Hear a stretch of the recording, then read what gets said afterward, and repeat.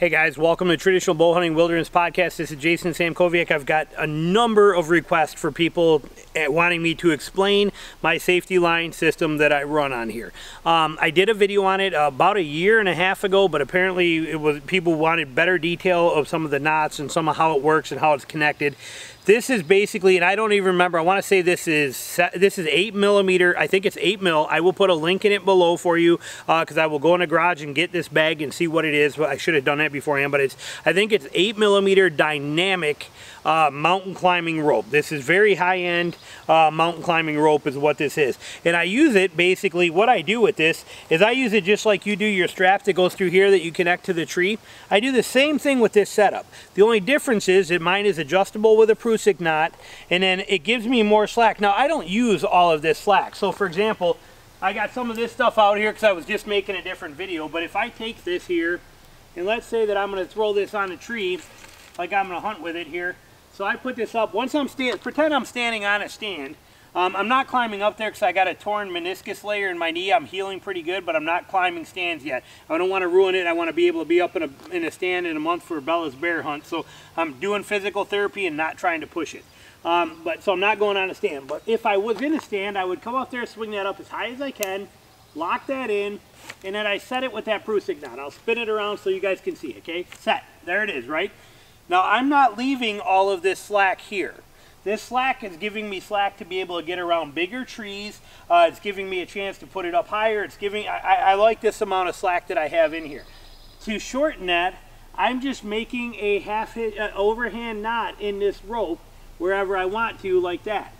And it gives me one more layer of cushion. Is that not, if I were to fall, as that knot cinches and tightens, it's going to slow that down.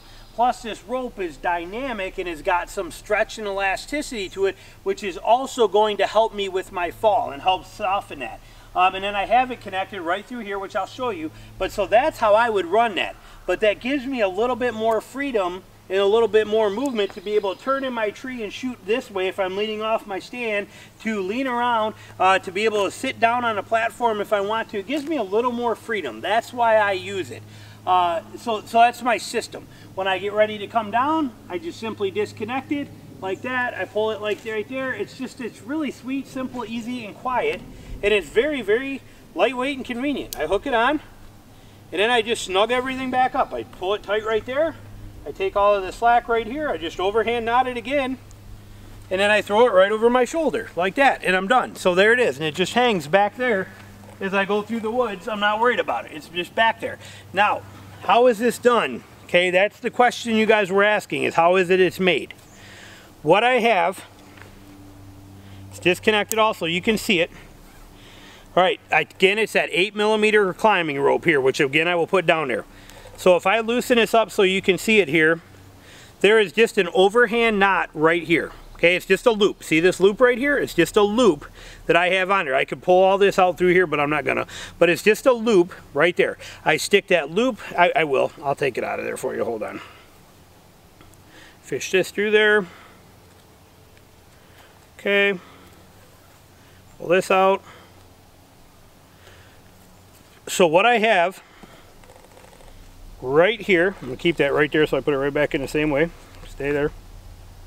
All right, so it's just an overhand knot that I have in there. That's an overhand knot. I put another half hitch in here, and then I lashed it together with Fast Flight serving string, okay, just to keep that tag end from moving. That is not going anywhere. It will not come apart. It's not. This is incredible. I lashed it by hand, super tight. I'm completely happy and content with this. If you don't like the system and don't want to use it, don't use it. But that's how I did it. Then I just put it right through here like this, okay? Right through that slot on there. Then I feed this stuff right through it. So I grab the Prusik knot. I'll show you all this here in a minute, but I pull this right through.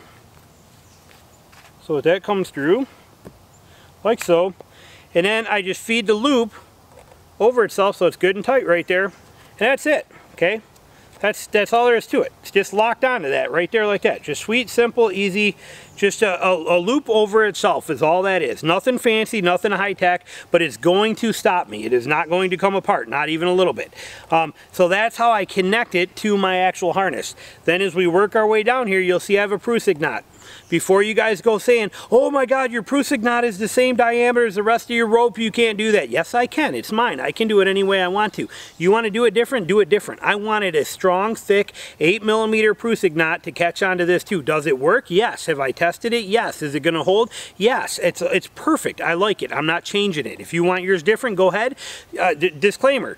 Don't do this. Stick with the standard one that you have anyway that came with your harness that you wrap around a tree and it's all better. That way you have no worries. This is my system. I use it. I have full responsibility for myself.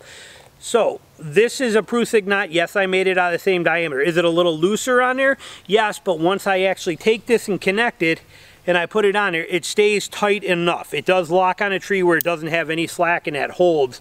Once that's actually pulled on there and you pull that tight, there it is and it stays, okay? And it does lock on there pretty good. It's not coming anywhere. Besides that, it doesn't need, I'm not relying on the Prusik knot to stop me in a fall because the tree is inside of here. As this thing tightens up, it's going to cinch down on that tree like that, and it's not going to come loose anyway. So it's not like I'm relying on a knot.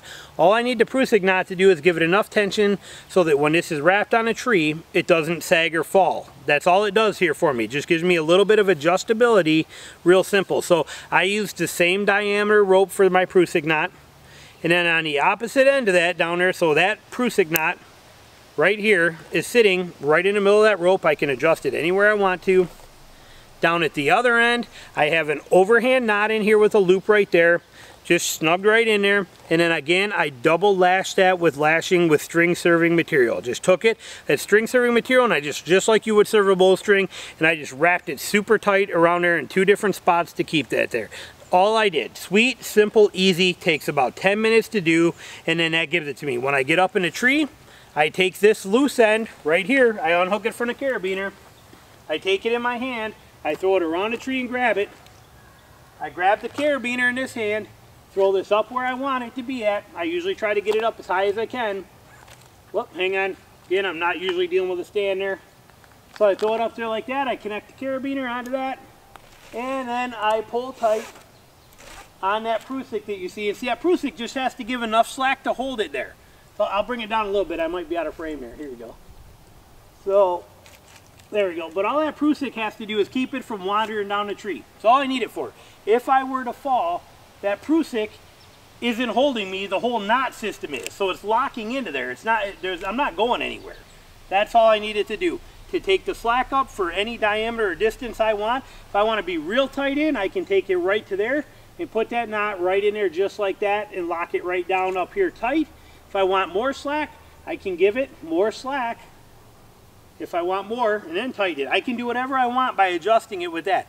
It's very simple. Is it very rudimentary, very old school, very barbaric? Yes, it is, but I really like it. It works really good for me, and I love the simplicity of it, and it's so quiet. It's so easy and quiet to work with. When I'm done, I disconnect it. While I'm standing here, I got my alignment belt already around the tree. I take this off, and I take the Prusik knot and I slide it all the way up to the end of this. And then I just put an overhand knot in it just to lock everything together for while I'm walking out. Just like that right there. Sweet, simple, and easy. That's how I have it, and I throw it right over my shoulder. That's it. That's all there is to it. Sweet, easy. So now you see how the loops are done, how that stuff is. Overall, I'm saying there's probably about 7 feet, 6 to 7 feet of total length of rope is what I have there. Is what you want to start with before you make the knots. I would do 7 feet. That way, if you need to and you want it shorter, you can always just take your tag end right there and you know and shorten it up if you want to. But about 6, 7 feet is what I would start with. I will have a link below that kind of shows you what that rope is. It's a dynamic stretching rope. I think it's 8 or 8.5 millimeter or something like that.